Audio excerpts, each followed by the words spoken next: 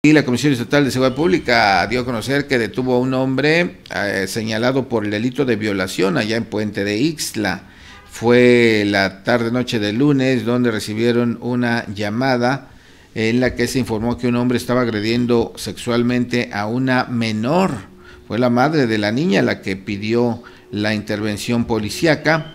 Al llegar los oficiales, dijo ella, que en su domicilio encontró a su vecino abusando sexualmente de su menor hija de 13 años, por lo que de inmediato pues llamó a la policía, que todavía lo encontró en el lugar, y ante el señalamiento directo fue detenido y llevado ante la autoridad correspondiente. Se trata de David, de 53 años de edad, quien ahora deberá responder a esta situación ocurrida en la colonia Cuauhtémoc de allá de Puente de Ixtla.